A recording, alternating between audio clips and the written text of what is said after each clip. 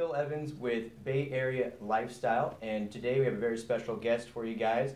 We have Phil Caulfield, who is a loan officer, and he's here to talk to you about mortgage and loans 101. Kind of let you know everything you need to know so that you can understand them better, understand better whether you can get one or not for yourself, and I'll let him take it away.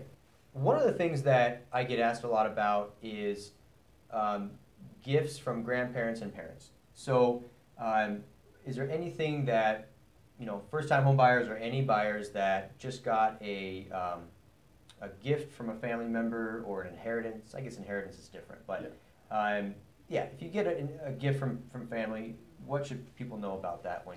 Well, there's different, depending on the type of loan, there's different guidelines in terms of the use of a gift for a down payment. So on a government loan, like an FHA loan, the entire down payment can be a gift. Okay. So like on an FHA loan, it's 3% down. That can all be a gift. Now when you get into the conventional or conforming loans, it depends on how much the entire down payment's going to be. So if you're going to do a 5% down loan, then that 5%'s got to be your own money. Okay.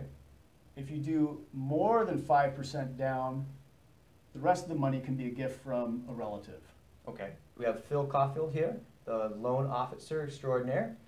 So give us a call. You'll find my information at the bottom. And I'd be more than happy to help you find your next dream home, as well as send you over to Phil to get pre-approved. I think that's the one we want to go with.